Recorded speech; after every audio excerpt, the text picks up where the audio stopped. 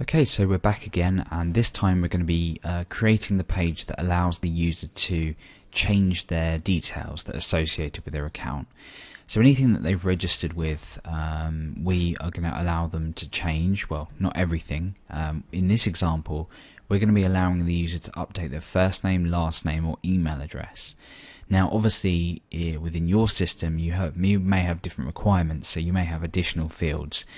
This will basically go through updating fields in a way that, if you need to add any more fields to this, then it's going to make it, it's not going to make it difficult.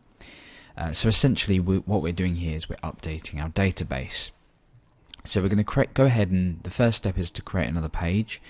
We're then going to create a form that's going to hold all this data, and we're going to pull in the data that's currently associated with this logged in user. And then we're going to submit the form as we usually would. We're going to go through the error checking or the form validation, spit out any errors if there are any. And if everything is okay, then we are going to update the user's details and then tell them everything went okay. So it's more or less the same process as we did with a register page, and we're going to be using a lot of the concepts from the register page and some chunks of code. It's not always good to validate code, but this is a really great way to go back and go over what we've already done if anyone didn't quite understand. And it also gives you the opportunity to look at doing things in a slightly different way, which we'll see inside the function that we're going to use to update users' details. So the first thing we need to do is go ahead and create a new page. So I've got this loggedin.php widget open, which is what you see here, and I'm going to be adding a new menu item to this. I may as well go ahead and do it now. So I'm going to create the menu item settings. I guess they're not necessarily settings, it's more like profile information, but this is going to be a general place where we're going to have any kinds of settings. We've obviously already got change password here, which is a page in its own right. Okay, so that's added this here. We obviously don't have this page at the moment, so we need to go ahead and create that. So let's go ahead and open up a page that we already have, that we know needs to have a user access or needs to have a logged in user to be able to access, and that's change password. So remember, we've got includes of core, protecting the page, including the header.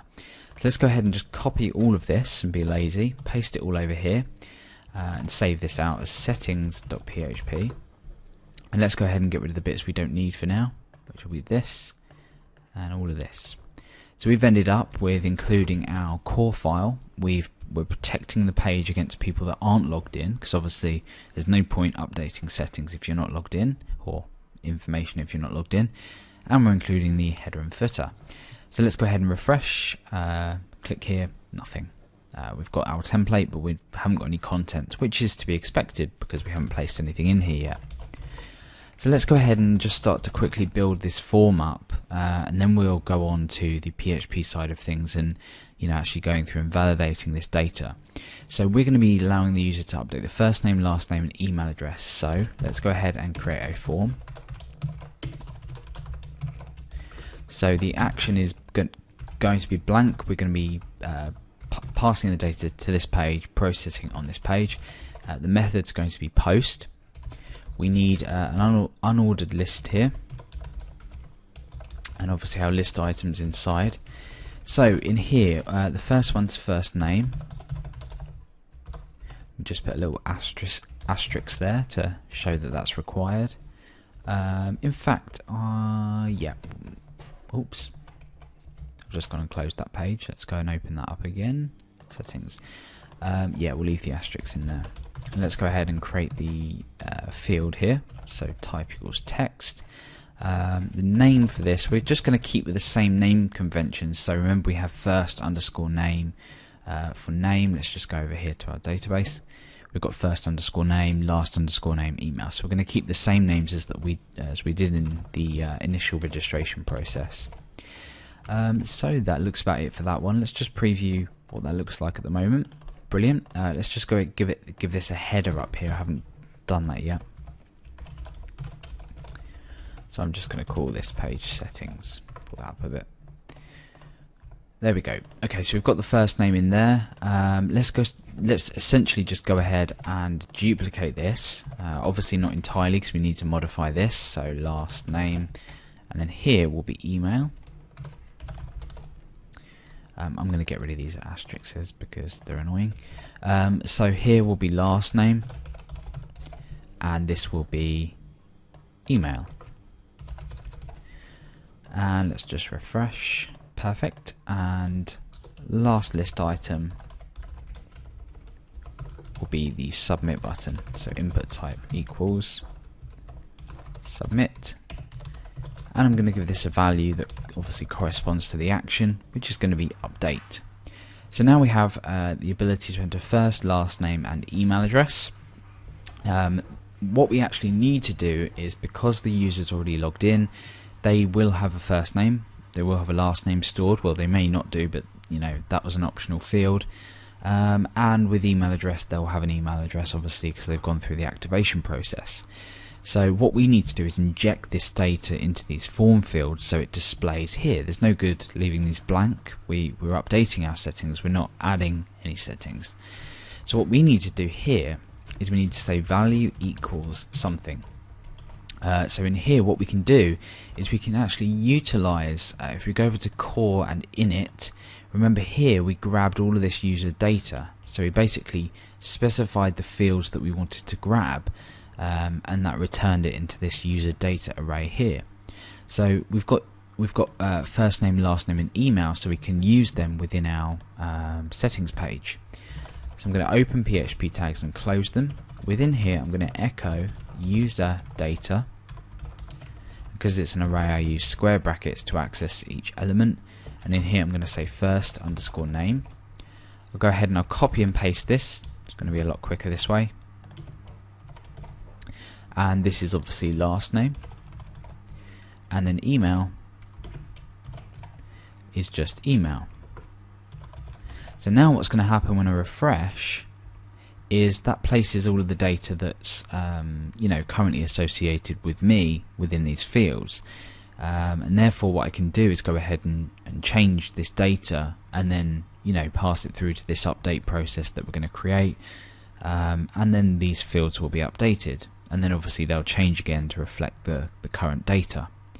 So we've done that now. Now what we need to go ahead and do is actually start to validate this information. So basically what I'm going to do is I'm going to be I'm given the ability to go ahead and type another name in, which is actually my name this time. Click update, and this page just refreshed. Then it was so quick that you didn't see it, but the page refreshed. But that will then take us through to a confirmation message to let us know that it's everything has gone okay.